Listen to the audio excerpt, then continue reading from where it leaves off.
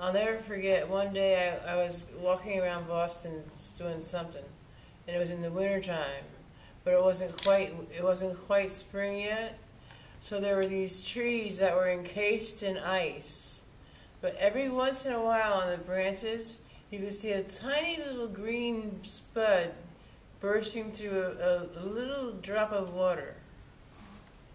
And it was the most amazing thing I'd ever seen. I was just fascinated by this because I could see spring coming and I knew it was wintertime. Those kinds of things still inspire me.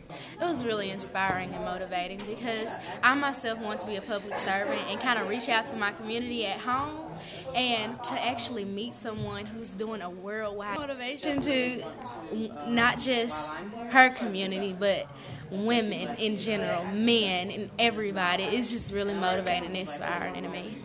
I was basically coming here just because I knew like her entire life story, and I was like, you know what, I like the Black Arts authors, and I knew that she proclaimed herself as a daughter of the Black Arts movement, so I was like, I gotta hear what she has to say and see like her legacy that she's left behind.